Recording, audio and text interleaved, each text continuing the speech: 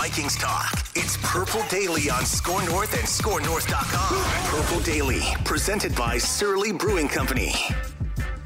You could say that, yes. You could say that.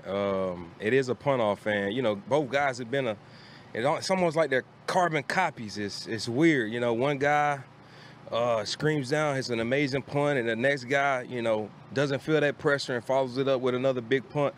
And so you look at it, and, you know, I think both guys have been doing a great job throughout this camp. And, you know, we'll go back, check out the tape, look at the statistic that we've been compiling and putting together throughout this entire training camp and look at it and see who the better man is. But overall, I think both guys have been doing a good job. There he is, future NFL head coach and Vikings current special teams coordinator, Matt Daniels. We love that guy's energy. He's got future head coach energy vibes there for sure. And he was talking about what was supposed to be a punt off for the Vikings punter spot.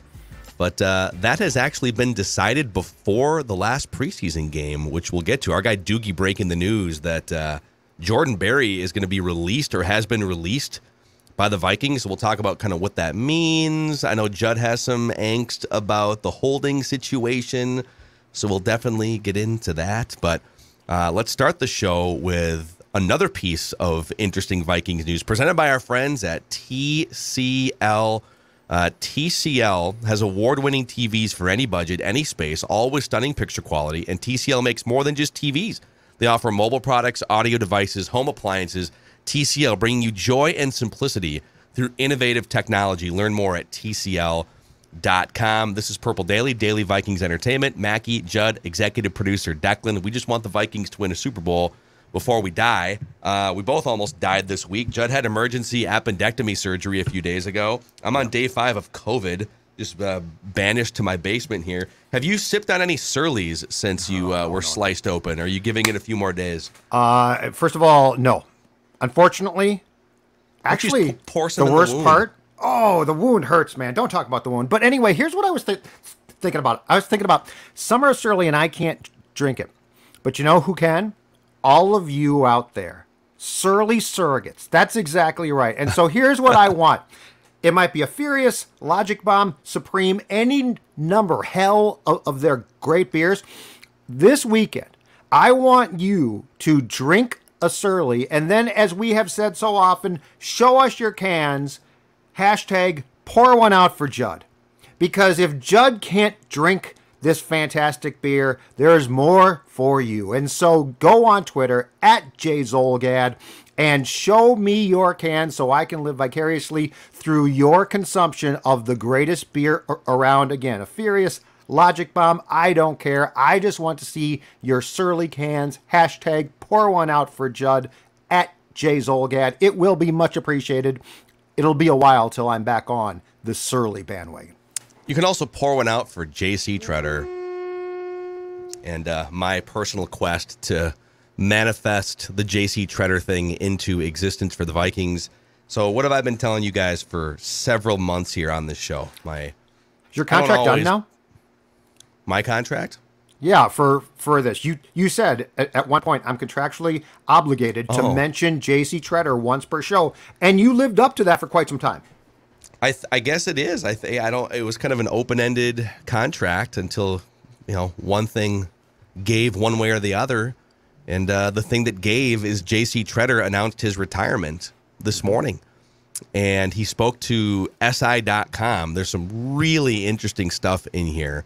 So as we've been reporting on this show, and we don't always put our Big J journalism reporting hats on, although we do have those backgrounds in our career. But I've been telling you guys, JC Tretter, who by all accounts, Pro Football Focus has been one of the top 5 or 6 centers in the NFL the last few years.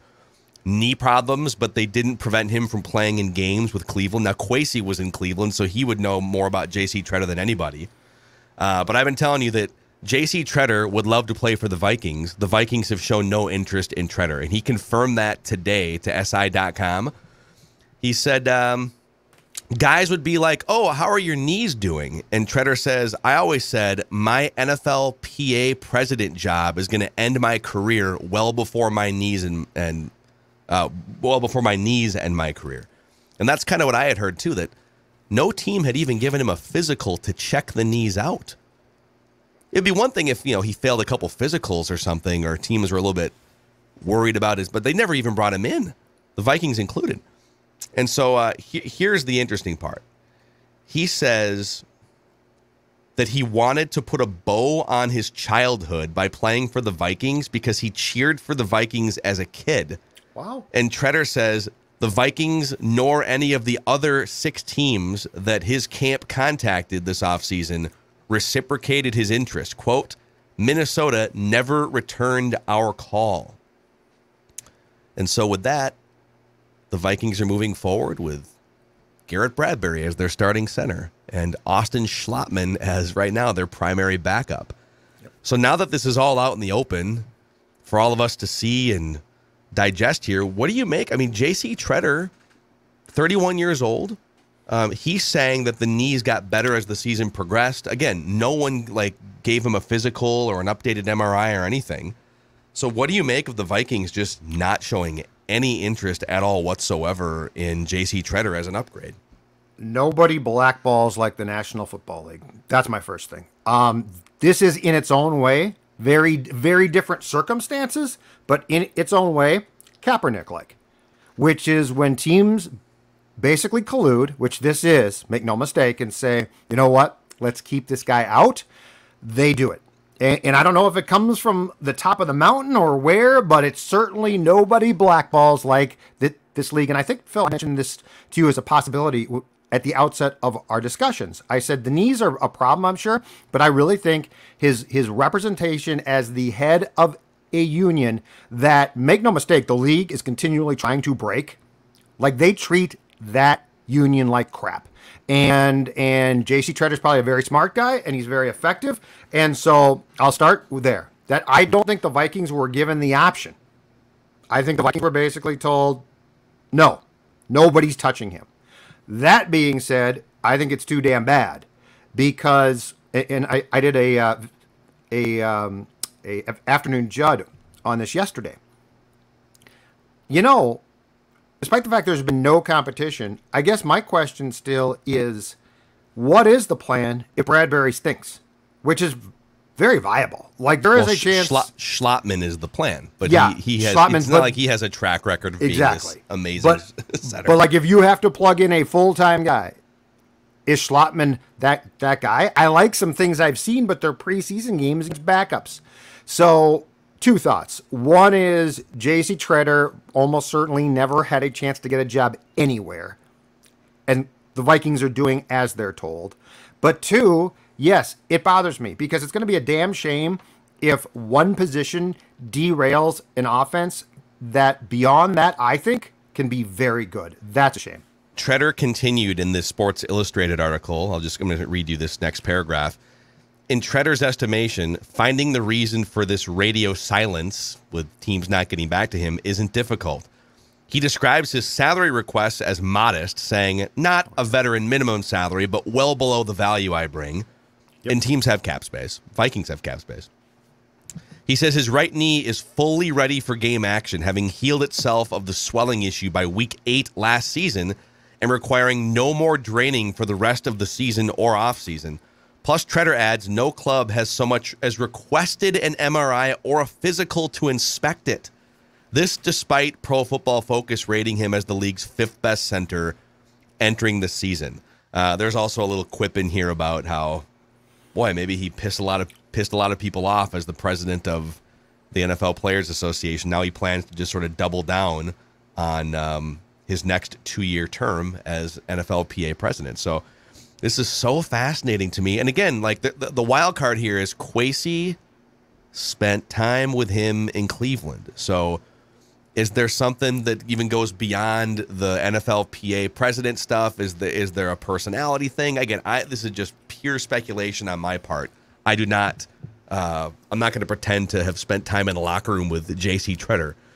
But it's kind of amazing to me that if your goal is to win football games, and I think anyone from fans to media to the Vikings' own internal scouting department and coaching staff, you say, all right, what are the weakest links?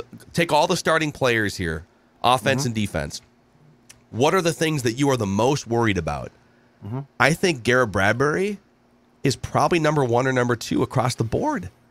I think internally they would probably say that. I mean, hell, they're like emergency trying Chris Reed on the second team, trying to move him from guard to center, right? So when you have a chance to kick the tires on an upgrade, boy, I mean, how vindictive do you have to be toward his role as the president of the Players Association, or what other information do you have about him behind the scenes or whatever it may be? Because I don't think you can say that it's knee related if you never even did any homework checking out how his knee is right now, right? I think it's one thing. I think the league as a whole decided he will not have a job.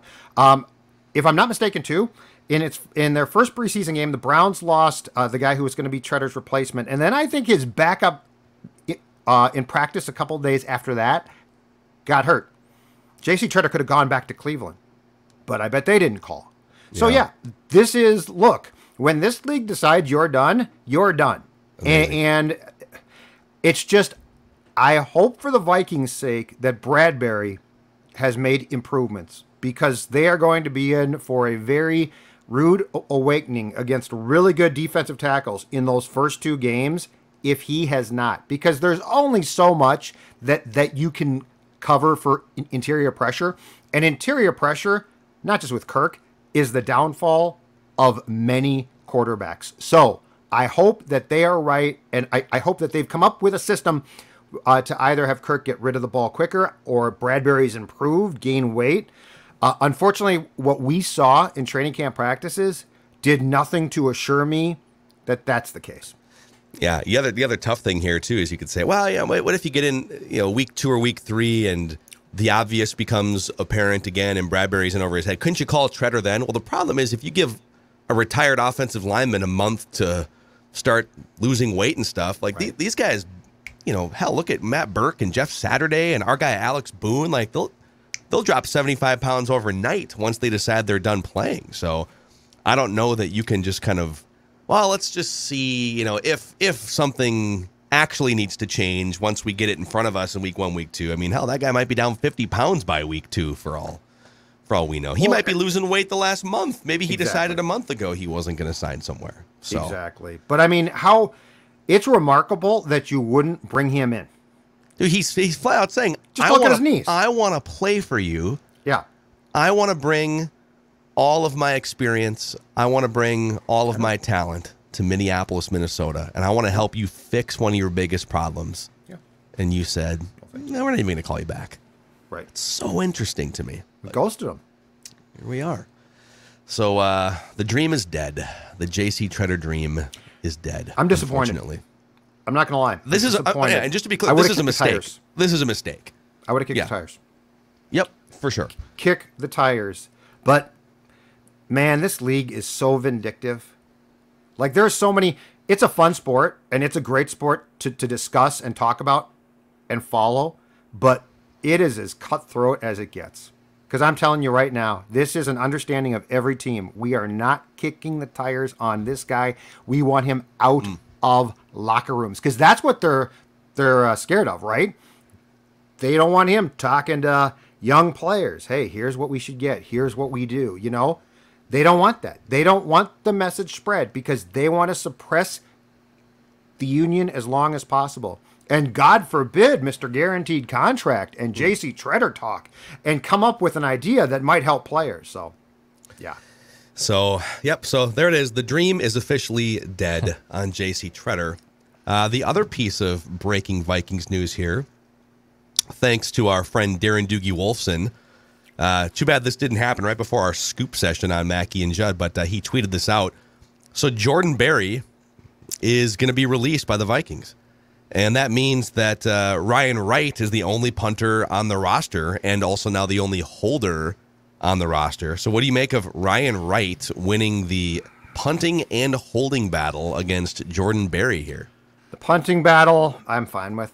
I think he's got a big leg. That's great. He probably can do more. And I don't know exactly what they want because teams now have very specific requests. It used to be, in my day, punt the ball as far as you can. Let's see what happens. Now it's hang time, and we don't want you to punt deep, but don't outkick your coverage, blah, blah, blah. So on that note, you know what? Go for it. If this guy's good, that's great. On the holding thing, I'm telling you right now, I'm sounding a damn alarm right now. I'm sounding an alarm. And I am not doing it lightly. And you can say, oh, this is typical Zolgad. It'll be fine. They're going to the Super Bowl. All right. Here's where I'm sounding an alarm. Again, I don't go to training camp practices when I can, of course, and I'm not trying to recover from an appendectomy for my own good. Greg Joseph has had a marvelous camp. Everything I've seen has been spot on. The last time I watched him kick, he missed 2 kicks. Guess who was holding for them? Ryan Wright. Were the laces in or out? And how? Dan. Exactly. But how many times, you guys? How many times have we talked about the importance of the relationship, and not just us, people that know a lot more about this art than we do, about the relationship between long snapper, holder, and kicker, and that it takes time to form that bond, and that bond is incredibly important, and the relationship there is absolutely key. The fact that Joseph missed 2 in training camp, I'm not going to dismiss that, because I mean he was otherwise, as far as I know, with Jordan Berry holding, he was perfect. Okay. So I'm not going to say, oh, that's just a fluke. I don't know that. I used to think it's a holder. Who cares? I learned from people a lot smarter than I am, again, that it matters. So I think that this is taking some risks, and I hope it's worth it, because Greg Joseph was kicking extremely well with Berry holding, and now he's got to work full time with a guy who he basically has, I would say, in fairness, limited experience with.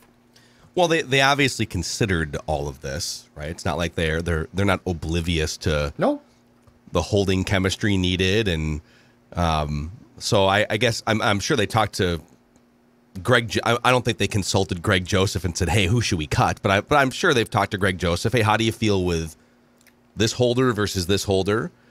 So I don't know. I mean, I guess if there is a vast difference between the holding capabilities of Jordan Berry and Ryan Wright, meaning that, let's say Jordan Berry is this amazing holder, has this amazing chemistry with Greg Joseph, right? But you decided, but for punting technique purposes, and we think we can get an extra couple yards per punt or a couple extra dropped inside the 20, like I wouldn't sacrifice. I guess what I'm saying is I'd rather sacrifice a little on the punting side to assure chemistry with my kicking unit and my field goal unit. But I'm also confident that they considered all of this throughout the entire process. So right. I guess my problem is this. There is no margin for error. September 11th, if anything goes wrong in the kicking game, that's your fault then. Like you don't have it'll take 4 games and then the chemistry's there. I don't have 4 games. Are you blaming any missed kick in week 1 on the holding situation? If it's a kick that misses preemptively here, if it's a kick that misses by a small amount, absolutely.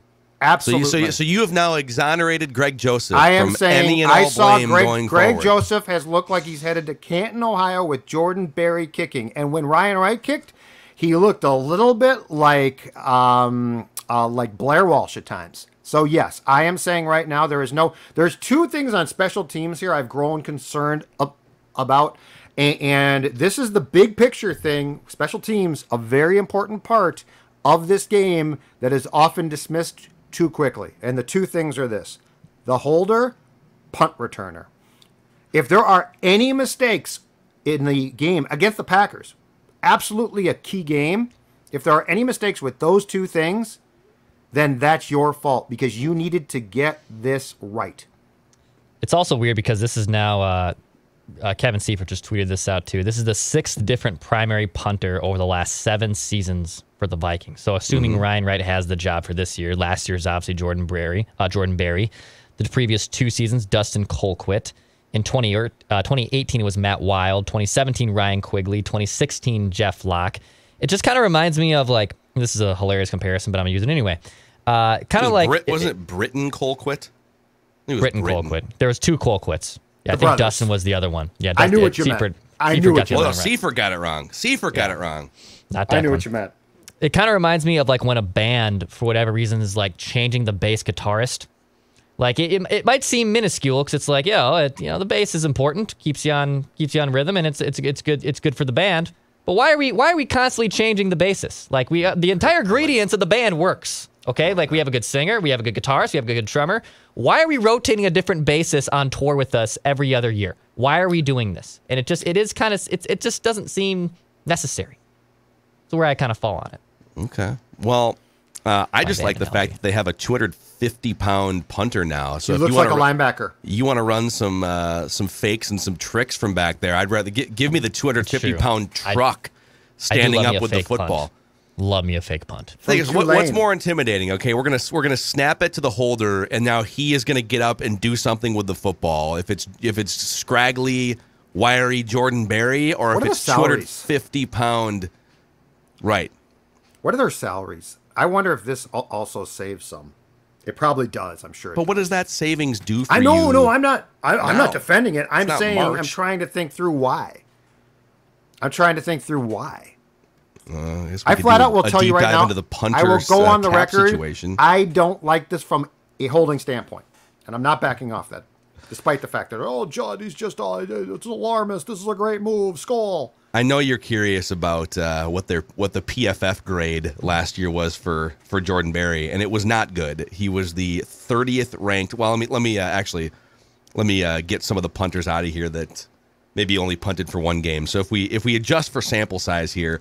Yep. Of the 35 qualified punters last year, Jordan Berry ranked 24th in overall PFF punt grade. Okay. So, again, I don't know. Well, then, you know what? Then sign your guy at the start of camp and have him work exclusively with your kicker. You want hang time, right? Hang time is a good thing in the NFL. Yeah. So, Jordan Berry ranked 29th out of 35 punters in average hang time last year. Okay. Then, you know what?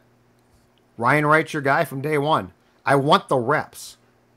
When I'm out there sweating, I want to see them working together constantly. I just love that you have already exonerated Greg Joseph from any blame. If it's a bear, if he barely misses, it is on the holder. I'm going to tell you that right now. Oh, man. This is the most worked up I think we've seen you since you got your abs sliced open for emergency appendectomy on Saturday. That was just not good. By the way, as you're sitting around ordinarily unable to do anything with home solutions or fixes, and now you're even sort of more incapacitated, I'm sure Finch Home Solutions is even more helpful and valuable to you. They are, but you know what? Pre-appendectomy or not, Finch Home Solutions, they are people who take care of electronics around your house. And you know what Judd Zolgad won't touch? Like, I'm not smart, but I'm not completely stupid. And you would have to be crazy to say, we've got a problem with a fuse box or something, an electrical panel. Honey, I'll fix it. That's a way to cause damage and potentially burn down your house. And Finch Home Solutions, they are going to come to your house. They are going to fix the problem, and they are going to do it in a safe, smart way because that's what they do. And right now, they're offering a free home safety inspection. That's right, free home safety inspection to all Purple Daily fans. They can take care of everything: faulty outlets, flickering lights, installing or repairing electrical panels, all of the things that you should not try and do. Finch can do. 612-357-2604.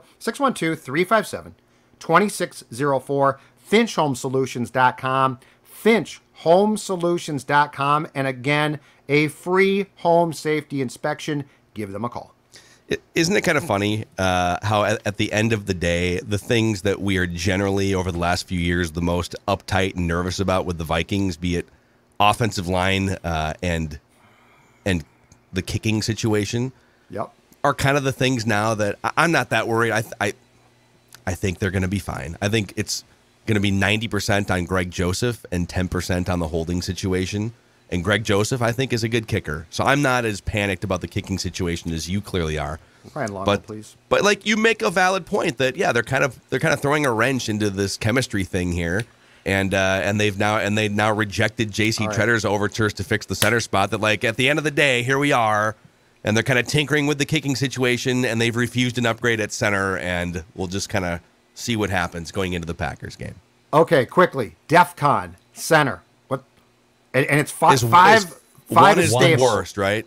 One is the highest. Yeah, one's the worst. One's the bad. Worst. 5 is stable. DEF CON. 2 center. 2. 2. Yeah, it's a 2. We are armed forces are ready to deploy. What's is 3? DEF CON 2. 3 is Air Force is ready to mobilize in 15 minutes. I'm 3.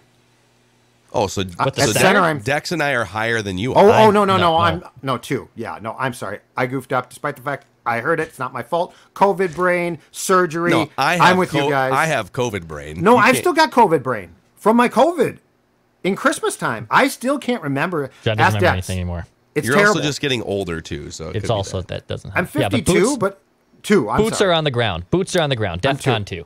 I'm 2 as well. All right, kicker. Or holder. Holder a 5. Is there something lower? I'm not. This does not concern me like it concerns you. What's 4? 4 is increase in above normal readiness.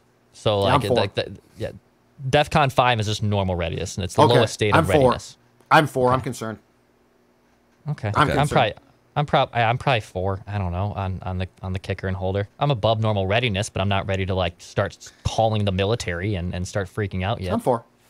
I think where I will pause a little bit here is people do make fun of Judd for always sounding the alarm, and there's a little boy who cried wolf sometimes to Judd. But Judd also has an uncanny ability to sniff out things, maybe partially because he's just always looking for things that could go wrong. But you do tend to sniff things out as other people are sleeping on something or not thinking about something, and you will say, this might be a big deal. You better watch this. You know what? So, I don't like to tinker with things that don't need tinkering with, and I like to change things when they should be changed. The center, you should have a plan there. The punter, I'm just saying this. If you said, Jordan Berry's statistics aren't great, then from day one at training camp, I want my holder, who I know against the Packers is going to play, I want him holding because I want them to work together. And I don't think that's that. Well, did they not split the holding duties 50-50 from what you could tell? Oh, okay. No. The day that Joseph missed 2 with Wright, I think Wright held for 2 or 3. Okay. And Barry held for the rest. And so maybe some of this is just we tend to have a little bit more post-traumatic kicker syndrome in our systems here, watching this team, that maybe it is fairly standard practice that, hey, you got 3 weeks, 2 weeks, whatever, until the regular season starts. You got time to go work for 5 hours a day building chemistry. You've held before. It's not that big of a deal. Phil? When we were basically given a play-by-play of the process when Longwell joined us, when somebody was struggling, I forget whom at this point. It might have been Carlson. And he's like, you don't understand about this and that. And I didn't, right? And he sort of walked us through the process of how important the chemistry is between long snapper, holder, and kicker. That's where I sort of flipped to be like, oh, there was a lot I didn't know there. So that's where I changed. Okay.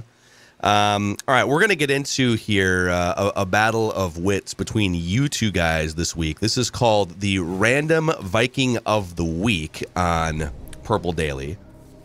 And Declan and I have now teamed up against Judd sort of every other week so that we can try and cut into this 14-point lead he has over the year or so that we've done this. Feeling good today. Judd has a 31-17 lead over Declan and now myself. I beat you last week, guessing Travis Taylor correctly. You did. I'm actually 2-0 against Judd. I've got Andre Allison and Travis Taylor. Dex has a tell. Receivers. Marcus Robinson next week. Dang it. That do by receivers. What did I do the first week?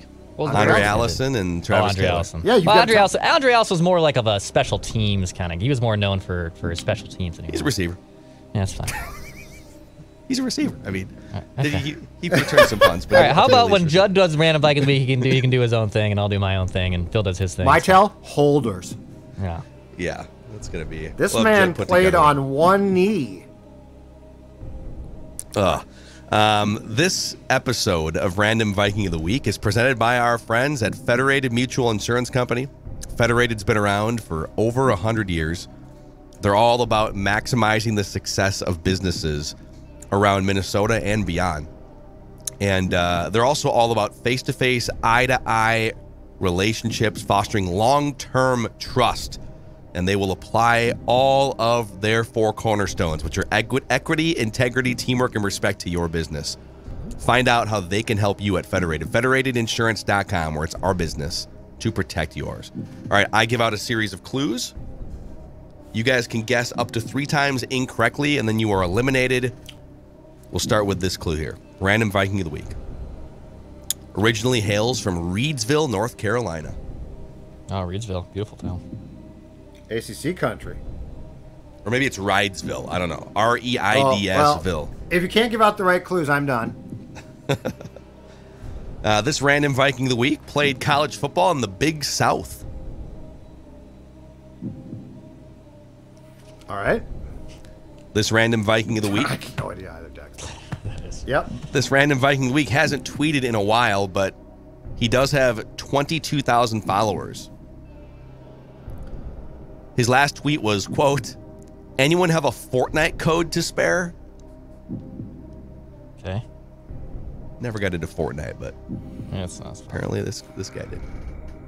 22,000. Okay, that's good. It's not for an athlete. That's not unbelievable. Okay. All right, this Random Viking of the Week loves to signal first down.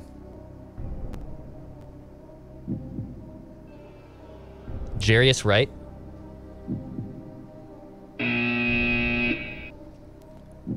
This Random Viking of the Week is a former 2nd-round draft pick. Oh, I should have waited. Okay.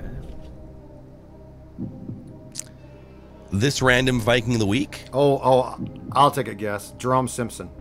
Oh, that's right. There it is, Jerome Simpson. After what, 5 clues? Pretty good. Where was the Pelissero one? He has an affinity for Tom Presso. Was one of my clues that would in have given here. it away. Tom Presso, famous for his ability to flip.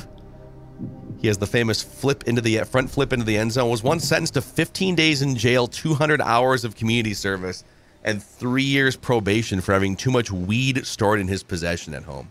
Yeah, it's not ideal. I remember that. So, yep. Declan, you were on the right position there, but the right era. I think those guys might have played together. But the receivers keep coming. A lot of receivers. I believe it's 4 straight receivers here in Random Viking of the Week, and 5 in the last 6 weeks. So we're on a receiver roll here. So congrats to Judd Zulgad for ripping off a victory. You also had Moritz Boringer correct 2 weeks ago. Good God. Gus Farrat, Nate Burleson, John Sullivan, and Jasper Brinkley in recent weeks. Love Jasper Brinkley. Great special teams player. So that victory was presented by Livia Weight Control Centers, Judd. That's right. In fact, I am down 40 pounds since last September, and here's the best part. I am keeping that weight off. Dawn looked at me and she said, "You've lost all this weight, Judd. How can I?" And I said, "You can join too." She's down 16 pounds. So the Zolgad team is down 50 plus pounds. And here's the most important thing, keeping it off. And I want you to join now. Anniversary sale. Join the program, 50% off. How? Call 855-GO-LIVEA, Livia.com, LIVEA.com. Check them out and start your journey to a weight loss that will remain. And that's the most important thing, a weight loss, Livia.com. Awesome. All right. Thanks for hanging out with us here. Thanks for helping us grind through the injury report that we've been on. One more day to all go. Week here. We can rest up a little bit. One more day for what? Friday, to grind through it. Well, you're gonna be Monday. Magically fine. Well, yeah, it's just pain now. Like, it's just pain. It's grinding through pain. Football. This is football. Joe Burrow, you better be good in week 1. All right, that's Judd with his thoughts from Go, Joe. the hospital bed. See you guys tomorrow.